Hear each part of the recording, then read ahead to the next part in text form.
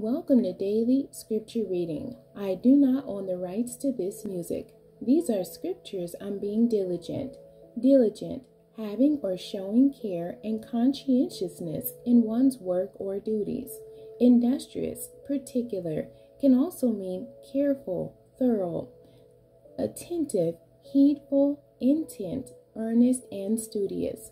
I will read the Amplified Version of Exodus chapter 15, verses 24 through 26. The people grew discontented and grumbled at Moses, saying, "What are we going to drink?"